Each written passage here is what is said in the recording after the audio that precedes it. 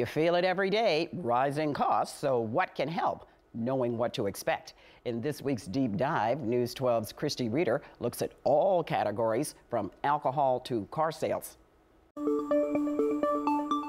Are higher prices changing how you grocery shop? That's the Deep Dive poll this week. And looking at those who took our poll here in New Jersey, 54% say they are now shopping at other stores, changing things up, trying to save money. I know I'm doing that too.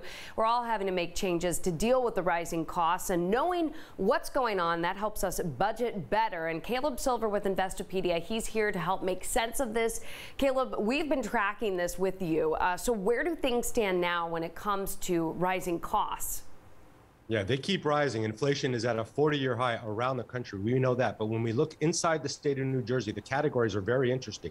Used cars and trucks are up 3.7% from a year ago. Those prices just keep rising. Utilities and gas to heat your home up 3.5%. That's troubling, especially given how cold it's been lately. Dairy products up 2.6%, and new and used vehicles up 1.7%.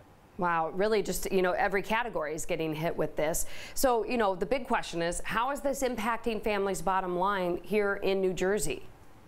Well, rising costs impact everyone, especially on the low income side. And we've seen through the Census Bureau's household survey, 26.5% of New Jersey respondents said they're having trouble or extreme trouble paying household bills. And that's up from just a year ago. And we know things are not going to get better because inflation's probably going to be with us for the next 3 to 6 months at this level. Yeah, so something we're going to have to continue to watch. Caleb, thank you for breaking that down. And we do have tips to save. So before you do make another purchase, you have to check that information out by scanning that QR code.